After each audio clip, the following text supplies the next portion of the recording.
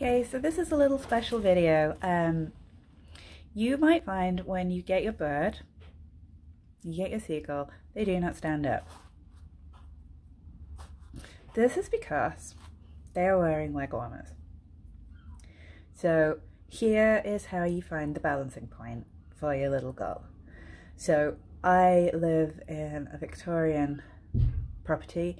There are no straight surfaces at all. So I've balanced them in my house, which means in your house you might have straight surfaces and you might need to rebalance them. So this is what you do. So first just check the feet and then put them, he balanced, and put him straight down. And if he doesn't balance, this is what you need to do. So hold each foot, one finger each side, and then just give him a little wiggle. And this should find the balancing point. So obviously some will need more balancing than others. Let's try this guy. Oh, look, he's drunk. He won't stand up.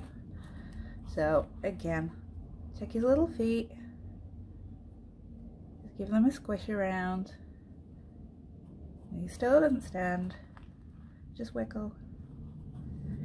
You're not going to break his legs. The legs go all the way through. This one's being a pain. The legs go all the way through. Ta-da! He stands. So that is how to find the balancing point of your seagull. Just wiggle and he'll stand. Okay? Thank you very much.